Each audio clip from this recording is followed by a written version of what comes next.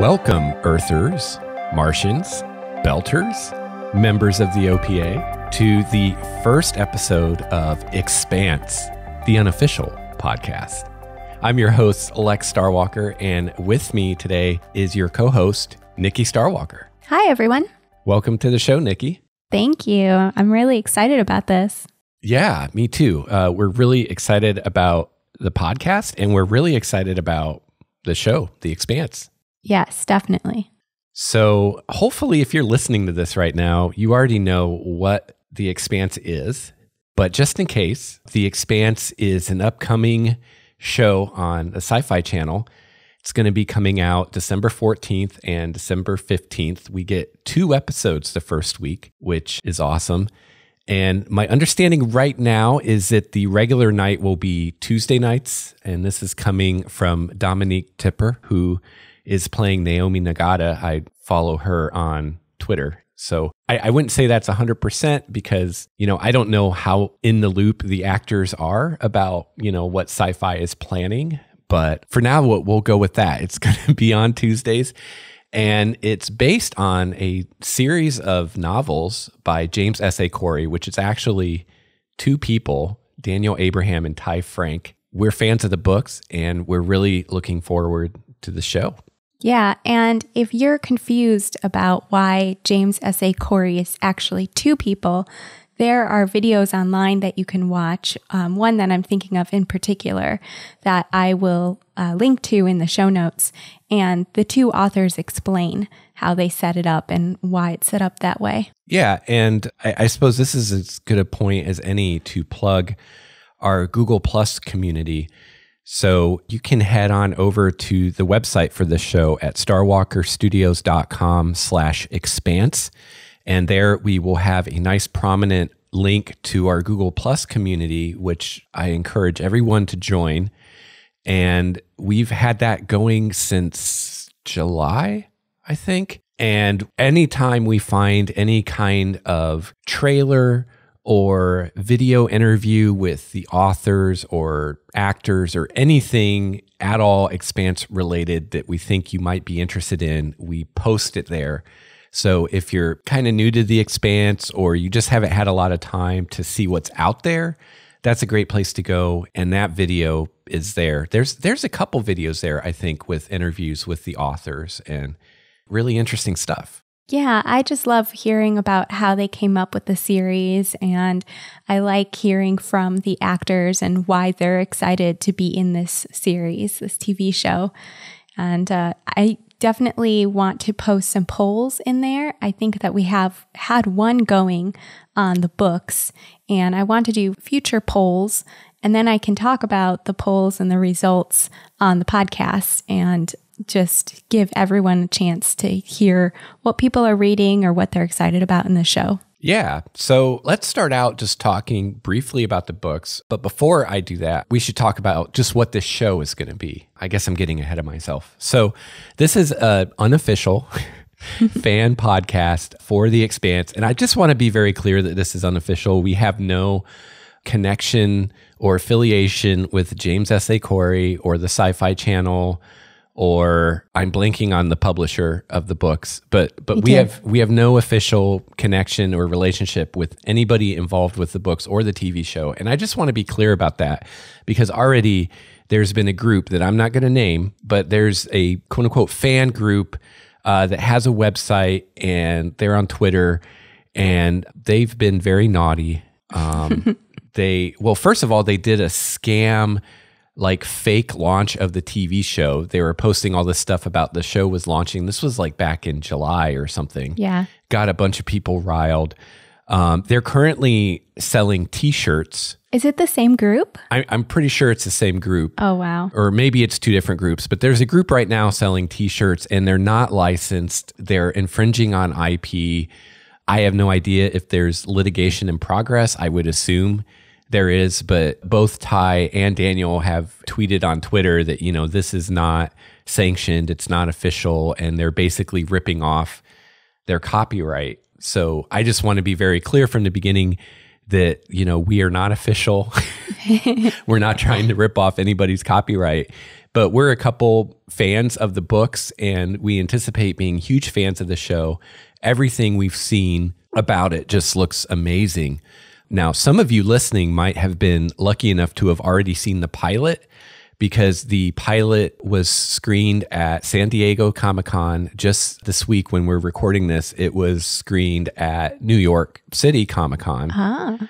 And I've been seeing a lot of stuff on Twitter of people who have seen the first episode and are just blown away by it. Honestly, I'm glad I haven't seen it, because it's like you see the pilot and then you have to wait until December to see the second episode. And those of us that are seeing it when it comes out in December, we're going to get to see the first 2 episodes back to back, Monday and Tuesday. Yeah. And then we only have to wait 6 days to see the third episode or I guess 7 days on the following Tuesday. So I'd much rather be in that boat. Obviously, doing a podcast, it would have been nice if we could have seen it, but then we'd be so tempted to spoil that first episode for you, which we wouldn't want to do. And that's kind of the big point I want to make about the show is we are not going to spoil the TV show for you. I've read all the books. I haven't read all of the short stories and novellas and whatnot yet, but I've read all the novels. Nikki's read about half of them, I think. Yeah. So we could very easily get on here and just start talking about what happens in the books and possibly spoil the TV show for you. But we're not going to do that, because that would be kind of a jerk thing to do. So obviously right now we can't say a whole lot about the TV show because it hasn't happened yet. So what we're going to do while we're waiting for the show to come out is we're going to start talking about the cast and the characters. Mm-hmm. And again, we're going to be very careful not to spoil any plot elements or anything like that, or any reveals about the characters. So, if you're someone that like you hate spoilers, I hate spoilers, you can listen to this and not worry that we're going to drop some bomb from the books and like, like Game of Thrones telling you that a certain very prominent character dies at the end of the first book. Like, we're not going to do that. Like, I don't know if that happened. I'm sure someone out there spoiled that for people watching the first season of Game of Thrones. And even now, notice I'm not giving you a specific, because there might be someone who hasn't watched Game of Thrones yet. Yeah. So we're not going to do that. But once the show comes out, then what we're going to do is every week we'll talk about the episode that just came out. Mm-hmm. So obviously, when we make our podcast episode about episode 1 of the TV show, that's going to spoil episode 1. Mm-hmm. So you're not going to want to watch that till after you've seen the show, unless you don't care about spoilers. Yeah. But again, we won't be spoiling episodes that haven't come out yet. That's right. And the nice thing about our podcasts at Star Walker Studios is that you, Lex, edit all the podcasts. So even if there's a slip up, an accidental slip up, it won't get into the final cut. Right. Yeah. And if I ever have any doubt, I'll ask Nikki, should I cut this out? Is this a little too spoilery? I did want to jump in and say that we're mentioning Twitter a lot. It's a great place to get news about The Expanse from the authors and directly from the producers of the television show. Yes. So I highly recommend following James S.A. Corey on Twitter, and that seems to be controlled by Ty Frank. Yes, because Daniel has his own personal Twitter that he tweets from. Yeah. And I was going to say definitely follow Daniel as well. And we will, I'll put in the show notes Twitters for Ty and Daniel, as well as the official Expanse Twitter from the Sci-Fi channel, as well as there's a Twitter account for the writers collectively for the show. Yeah. As well as Twitter accounts for the various actors that are playing the leading roles. We'll have all that in the show notes for you. Yes. And it's fun to follow them just to see their excitement and their behind the scenes photographs and things like that. Now, unfortunately, none of them really seem active on Google+. Personally, I'm much more of a Google Plus person than Twitter. So I'm a little disappointed that there's not really much Expanse content on Google Plus other than what we put on there. But yeah, Twitter, if you do Twitter, definitely you can get a lot of information. Ty and Daniel, Ty especially, does a really good job of just retweeting anything noteworthy that he sees, whether it's from one of the actors or from a fan that tweets at him. So, you follow the James S.A. Corey Twitter account, and that alone keeps you pretty up to date on what's going on, or like if there's going to be a screening at a convention near you. That's a great way to find out about it. Yes. There's also an Expanse wiki that we'll link that has some good information. And that's actually what we're going to use today to remind ourselves of the various books and short stories and what order they take place in. Because basically there's a series of novels. So far I'm not even sure off the top of my head how many there are. 6? Yes, there's the 6th one will be coming out in 2016. Okay, so there's 5 out right now. And the 5th one, Nemesis Games, is out in hardback right now. And those all, at least so far, I've read the first 5, are chronological, like book 1, book 2, book 3, and so on. However, there are also a few short stories / novellas / novelettes, depending on the length. And those are prequels to the books. And you definitely do not need to read those to enjoy the books, and you don't need to read them. Well, you don't need to read anything to enjoy the show. I'm sure they're going to start from square one. Yeah. But I just saw a tweet from somebody involved with the show. I think it was James S.A. Corey. I think it was yesterday, saying that they are going to be incorporating some of the material from the prequel short stories into the TV show. Cool. Which I kind of speculated they would. Mm-hmm. So that's cool. That's very cool. I love the little fan service there to say, hey, if you read it, you're going to get something extra out of this scene. Yeah, totally. I can actually go through this list that I found on Goodreads. I like their little list because they kind of break out where in chronological order the short stories fall in between the novellas. So the first one they call Point 1, and that is Drive. Yeah, and that's the one I've read. Okay. And I haven't read that one yet, but I heard it was good from you. Is it very short or is it? It's a short story. It's very short. So if you've read the books, Drive is a little story about, I forget his first name, Epstein, the guy that invented the Epstein drive, which, okay, so if you don't know anything about The Expanse takes place in the near foreseeable future. Now, something interesting here, for the TV show, they are saying it is 200 years in the future. However, in at least one interview that I've heard with James S.A. Corey, who again is 2 people, it's easier to say that than 2 names, but right. Ty and I hate saying Ty and Daniel because it sounds like I know them, and I right. don't. Mr. Abraham and Mr. Frank. Yes. They were asked, about how far in the future is this? And they said that, they're not going to tell you that. And they had really good reasons for doing that. One of which is it doesn't really matter. Mm-hmm. But one of the reasons was that science fiction is continuously disproven by advancing technology, and sometimes proven by, sometimes they get it right and they predict some new technology, but a lot more often they get something wrong.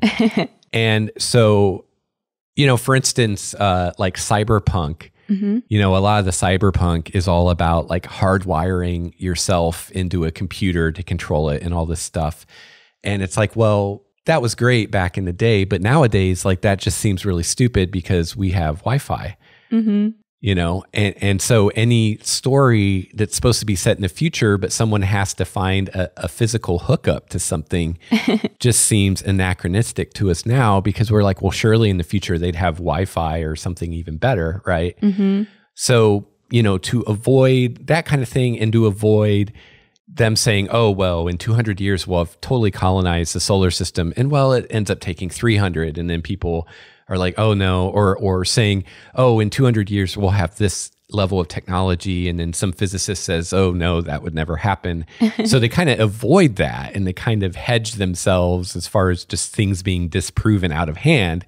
They didn't want to say, this is exactly when in the timeline this takes place. But then for the TV show, they're saying 200 years. So I actually tweeted at James S.A. Corey, which I think is Ty Frank. I think it was yesterday. And I asked them about this because I was like, I know you guys have said in interviews that you don't want to say how far in the future this is exactly. But for the TV show, they're saying 200 years. Do you now consider that quote unquote canon for the books? Right. Or is that just some kind of concession that you had to make for Sci-fi, that they wanted a number? And I really liked his response, which was basically, he said that anytime he hears someone say the 200 years, he just mentally adds an ish to the end. So 200-ish years in the future. Okay. So I like that. In the books, they never give a date. They never give any indication of when exactly this is. So as far as the show, I would take the whole 200 years thing with a grain of salt. But about that, so we're looking at, we've colonized the solar system. There are people living on Mars in domed cities. There are people living on the moon. There are people living on various other places in the solar system, like in the asteroid belt and different moons of like Jupiter and Saturn and stuff. But there's no warp drive. There's no hyperspace. There's no aliens. There's none of that kind of magical sci-fi tech that we're like, well, we don't really know how that would work. So the one thing that they do have is the Epstein drive, which is basically a very efficient, I believe, fusion-based rocket engine. So the ships in the show, they don't have magical artificial gravity like you see on Star Trek or Star Wars. I don't think any of the ships actually have gravity. If a station has gravity, it's because it's spinning, right? Yeah. They call it spin gravity in the show, but it's where you're using centripetal force to create artificial gravity by spinning something really fast.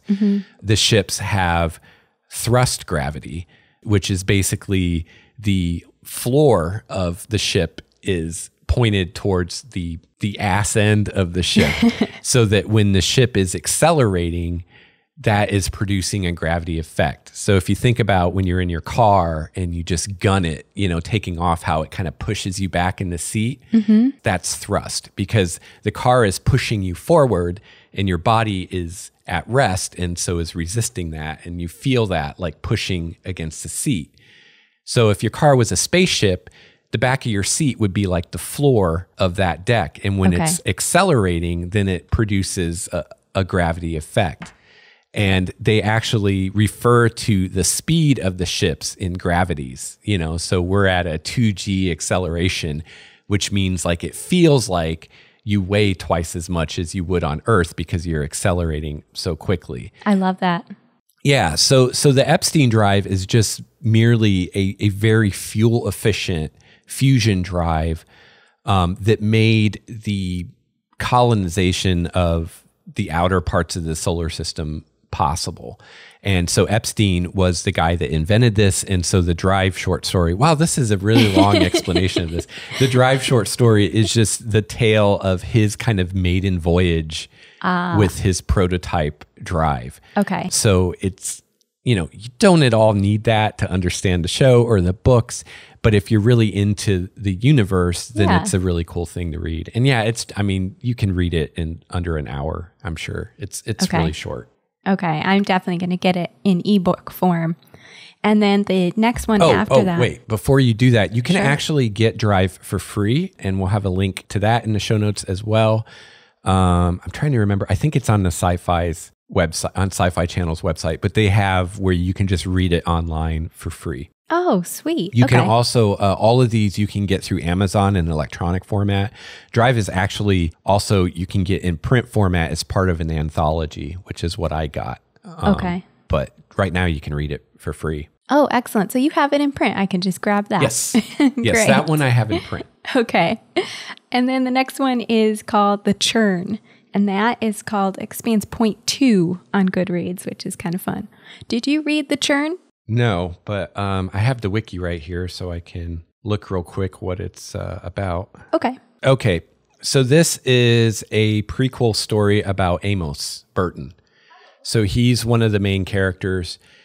He's kind of the tough of the group. So the main characters of the show are, well, most of them are members of a crew of a ship called the Canterbury, which is a water hauler, well, ice hauler actually, but it's for the water. So it goes out to the asteroid belt and chunks off a big chunk of ice and then carries it, where water is needed out in the solar system. And so they're all crew members on this ship. And Amos he's the mechanic. Mm-hmm. So he's really good at fixing things, but he's also, the big, burly, violent, tough guy kind of character. So this is a story about him, something that happened with him before this whole series happened. Yeah. Okay, great. I love that character. He's kind of a get it done kind of character. And then after that, we have the Butcher of Anderson Station, which is Expanse Point 5. Yeah. And that I can tell you just from the title is about Fred Johnson. Mm-hmm. Yep. Fred is let's see, what can I say about him without spoiling? He's higher up in the OPA, which is the Outer Planets Alliance, I think is what that stands for. Yep. So basically in the Expanse, you kind of have three basic political groups. You have the Earthers, people that live on Earth.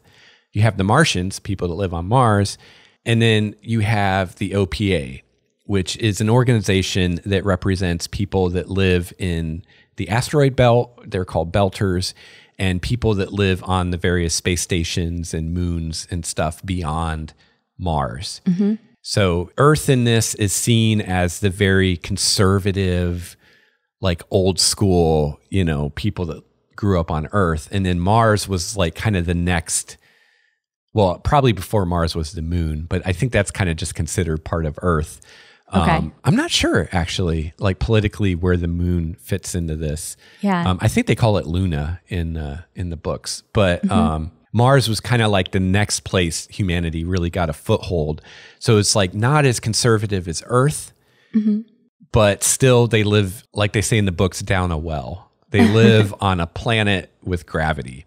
And then you have the Belters, who are people that did not grow up on Earth or Mars, and they grew up somewhere that has far less gravity than Earth and Mars. And this has actually affected them physically to where they have like longer limbs, their bones are a little more delicate and brittle, and they have slightly bigger heads. Right. And this is something I'm really curious to see if any effort is made in the TV show to represent that, and if so, how well they do and how that looks. Yes, I'm very curious too. Yeah. So yeah, Fred is involved with the OPA, which is a political group representing all these people that aren't Earth or Mars based. And yeah, I don't really want to go more into it because I don't want to spoil anything. But, but that's some setup for you. Yeah. And then finally, we come to the first novel, which is called Leviathan Wakes.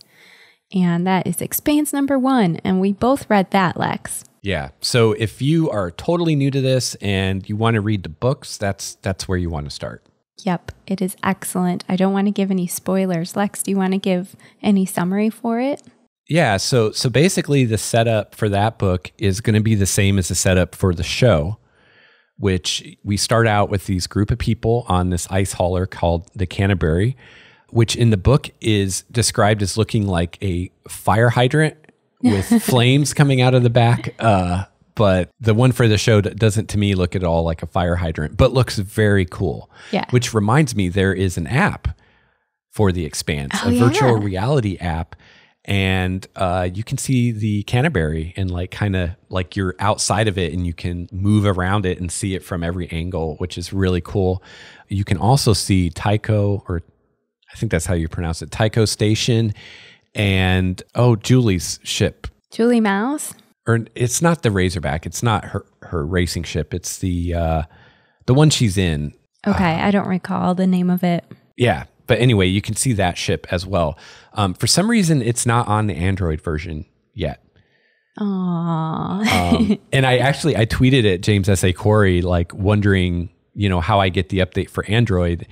And he was like, I don't know how to update the Google Play Store, but you can see it on the iPhone. So I don't know if like he's doing that himself and he doesn't know how to do surely they have some kind of developer doing that. So maybe by the time you hear this, it'll be on the Android version. But, that would be great. That's really cool. And that works with the, what's it called? Google Cardboard? Google Cardboard Viewer. And you can actually make that at home if you have the supplies And there's a website for that, which hopefully we'll link as well.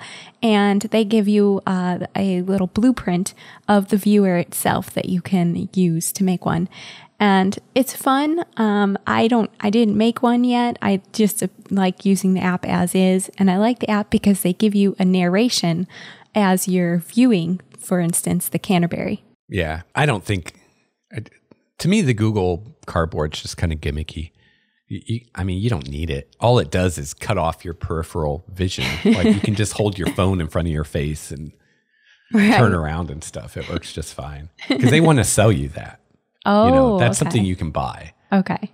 So, I keep going off on these tangents. What were we even? Oh, the first book. So you have this group of people on the Canterbury, and then you have this girl named Julie Mao, who is, her family is a very rich and politically powerful family. They own like this mega corporation called Mao Kwiatkowski or something like that. I don't even remember what they do. But this huge, well, I think they do a bunch of different things. I think it's like, I don't know, like Virgin, where, they do this and they do anything that'll make them money, they're into, So she's like this kind of rich girl that kind of runs away from her privileged upbringing. And they're earth-based, right? The Maos. And she basically gets into some trouble and goes missing.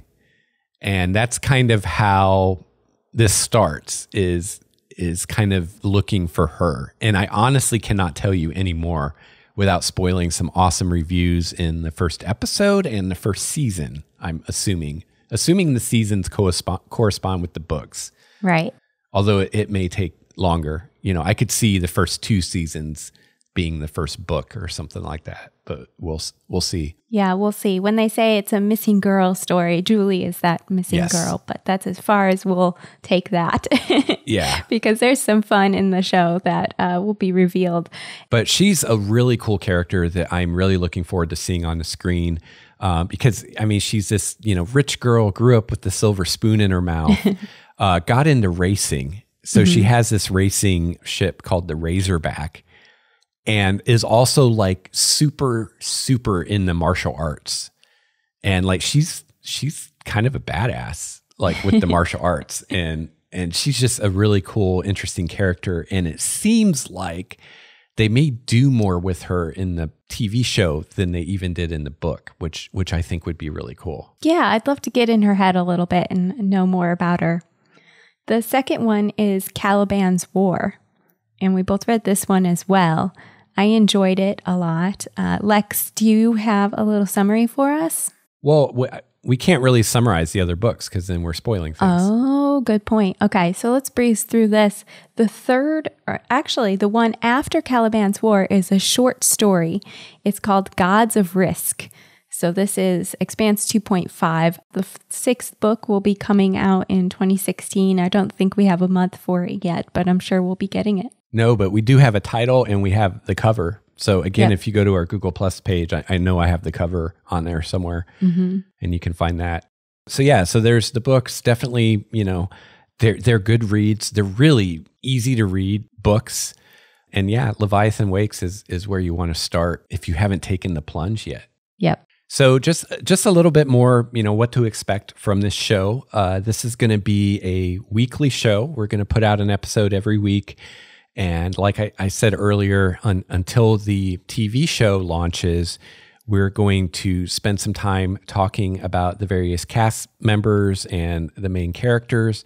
Again, keeping it spoiler-free, just giving you some kind of foundational information. And also, regarding the actors, like who this person is and where you might know them from, right? Some things that they've been in before. Some of the actors are very well known, and then some of them not so much. But I think they did a great job with the casting. I'm really, just from what I've seen of the actors, I think, they really kind of fit the characters for me. So yeah, and then once the TV show launches, then, we'll have companion podcast episodes for each episode of the TV show, which means The week of December 14th and 15th, we're going to put out 2 episodes because we're getting 2 episodes of the show. Now, a lot of times TV shows will take breaks. I'm kind of wondering, because a lot of times they take a break over the December, January, like holiday season. I really hope they don't do that since they're starting in the middle of December, like put out like 3 episodes and then take a month off or something. Hopefully they won't do that.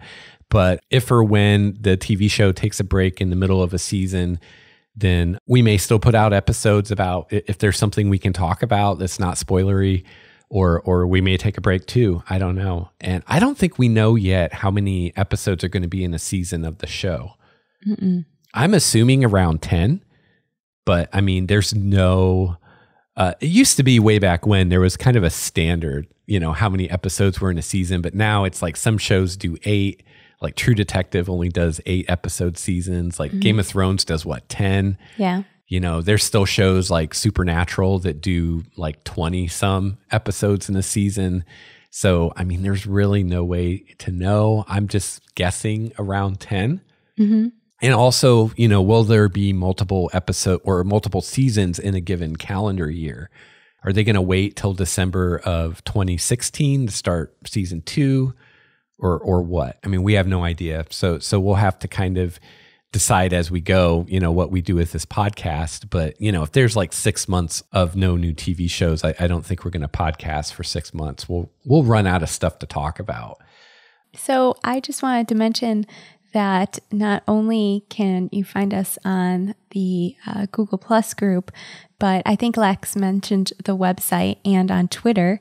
We're both active, but we do Beer Tasters, which is another podcast that I'm on, and that's pretty fun. And Lex has a couple other podcasts that you might be interested in, especially if you play tabletop role-playing games. So do check out Starwalker Studios. And there are tons of blog posts and show notes for all sorts of things. It's kind of a black hole of awesomeness. So yeah, the website for this show is starwalkerstudios.com/expanse. All my podcasts are at starwalkerstudios.com. You mentioned Beer Tasters, Game Master's Journey. Those are the 2 big ones right now, other than this show, of course. I'm also on Twitter at Lex Starwalker. And I'm at Nikki Starwalker. And we're both on Google Plus. Just search for us there. And yeah, definitely go check out the show notes for this episode. And we'll have all kinds of links to the Google Plus community, all the different people involved with the Expanse, their Twitter handles, and the Expanse Wiki, the official site, all kinds of stuff. And maybe, I don't know, should we just embed some of those videos in the show notes so people don't have to go find them on Google Plus? Yeah, I think that would be great. So yeah, I'll go through the Google Plus and I'll find the best of the videos and interviews and trailers, and we'll just embed all that. It's going to be a crazy show note for the first episodes. There's going to be all kinds of stuff there for you to check out. You can also email us at expansepodcast@gmail.com. Of course, this show will be available on iTunes, Stitcher, anywhere else you get your podcasts. You can also listen on the website. You can download it from the website. We'll have our RSS there if you subscribe that way. So lots of easy ways to subscribe and get the podcast every week. Yep. So I guess that's pretty much it for our first episode. In episode 2, we're going to talk about Dominique Tipper, who is playing Naomi, who is definitely my favorite character. I love Naomi. Awesome. And I got to say, Nikki, no spoilers, but you need to get caught up in the book because Nemesis Games, which I just finished yesterday. Okay. You learn a lot about Naomi and some things about her past and just things that are like foundational aspects of her character and who she is and how she got to where she is that you didn't know before. And it's amazing stuff. So you got to get caught up so we can talk about it. Okay, I will. Not on the show though, because that'd be way too many spoilers. Right. Which, that's something we have to be really careful because we can't even assume that information will be revealed on the TV show in the same sequence that it is in the books. Mm-hmm. So, for instance, one of the main characters in both the books and the TV show, Avasarala, who we know for sure is in the first season, is not in the first book. Mm-hmm. So right there, we know that that's something that they're changing with the TV show. They're introducing that character earlier, which I think is a good idea because the actress they got to play her, she's brilliant. I mean, she's so perfect. Yeah. I wonder how they're gonna handle her, as they say, potty mouth. I did see a tweet yesterday that confirmed that her potty mouth will be part of the character of the TV show. Oh, good. But I'm pretty sure you can't drop F-bombs on Sci-fi, can you? I don't think so. Yeah, and they bleep the face-off contestants every time they swear too. So I don't know how they're going to handle that. Maybe they'll do something like they did in Battlestar Galactica, and they'll invent some word like frack that means the same thing that they don't need to bleep. But they didn't do that in the books, right? So I'm really curious. And you might be like, what's it matter? But the way she talks is such a part of who that character is and how she relates to the world that you can't change it without changing the character. Yeah. But she's an awesome character. But like I said, in the book, she's not even in the first book. I'm theorizing that they're going to use her as an exposition vehicle to relay some of the information to us as far as like the Earther, Martian, Belter thing and how all that works. Because in a book, it's really easy to get that information across. But in a TV show, you have to do it through dialogue, right? Unless you're going to have like a Dexter type voiceover where the character is explaining things to you. You have to do it through dialogue. And it might be challenging with the other characters to convey all that information through dialogue, because a lot of the political stuff isn't things that they necessarily talk about on a day-to-day basis. So her character is a way that, even better, instead of having this exposition through dialogue, they can actually show, not tell, by showing her, because she's very politically involved with the Earth politics. Right. So I'm guessing that's what they're going to use her for.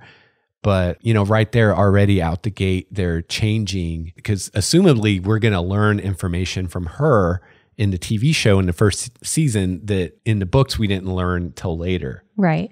So we can't even feel like we're safe in saying, oh, well, this piece of information is revealed in the first book, so it'll be revealed in the first season. Like, not necessarily. Yep.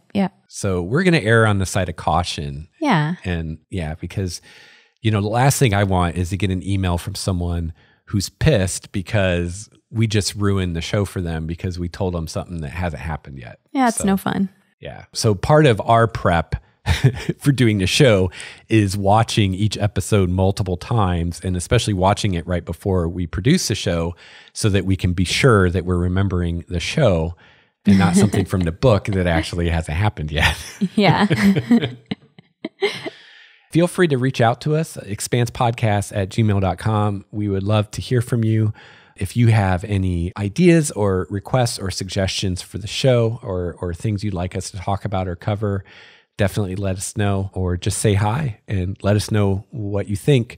The show's kind of in flux right now. I mean, this obviously isn't like a quote unquote normal episode, but even the next few episodes, it's like we kind of have like our prequel or prelude episodes that will be one way, and then once the show starts, then the way the show works will be a little different. But we're just kind of making it up as we go. Yeah, so and change is good. It'll work out.